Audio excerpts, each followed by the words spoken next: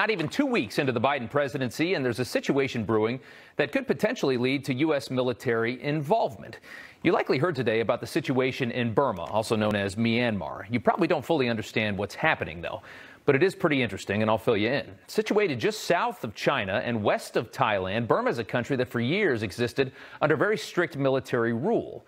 Then in 2015, Aung San Suu Kyi, a civilian Nobel Peace Prize winner, was elected the leader of Burma in a democratic election. It was a huge moment for this Asian nation.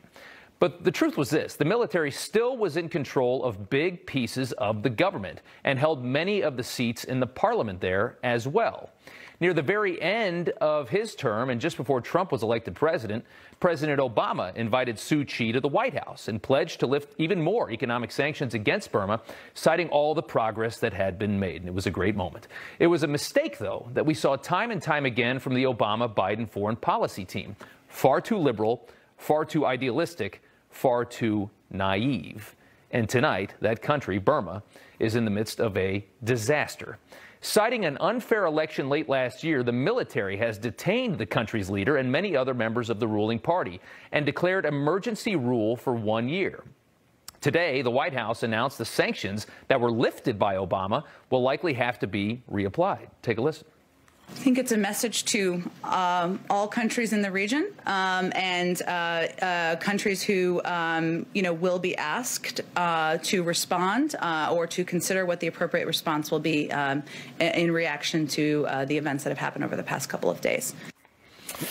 All right, the truth of the matter is this: Obama and Biden lifted the gun, or jumped the gun, I should say, lifting sanctions in the first place. Obviously, the military held entirely too much power when the U.S. reopened the spigot in 2012 and all the money came back in. We've spoken about the numerous failures of the Obama-Biden foreign policy team, some of the most embarrassing deals that we have ever witnessed: the Paris Climate Accord that does nothing to stop climate change, the Iran nuclear deal, which Iran cheated the entire time and spent all the money we gave them financing terrorism. Now you have this. It's another example. Obama started sending money to Burma in 2012.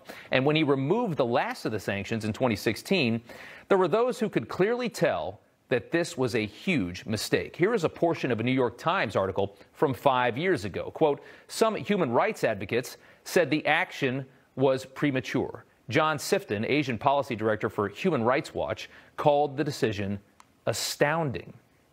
Astounding in this situation sounds a lot like dumb. But I guess we're not too surprised. The military regime in Myanmar has long made moves against Muslims, similar to the Chinese and the way that they treat the Uyghur Muslims in that country. In Myanmar, they have the Rohingya. That's a Muslim minority that the government basically just wants to erase. They want these people gone.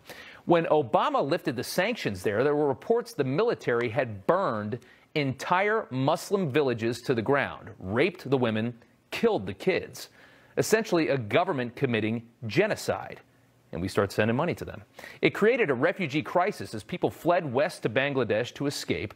The nation's leader was aware that this was happening and did absolutely nothing about it. A Nobel Peace Prize winning leader of that country was completely silent.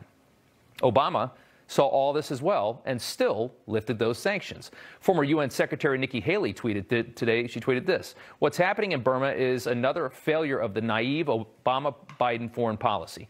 In exchange for lifting sanctions, they said democracy would follow. Instead, we saw a horrific genocide and now a coup, a tragedy for the people of Burma." As far as our horrible investment in this country, since 2012, we have sent Burma more than $1.5 billion in your money. It's a mistake we make time and time again, sticking our noses in places that it doesn't belong. Why on earth are we in Burma? What do we care about Burma? If we have ever had a problem, if we ever do have a problem, do you think the Burmese would jump in to help us? Would any of the countries that we send all of this aid to help us? You got to love the United States. At this point, the question is, who are we not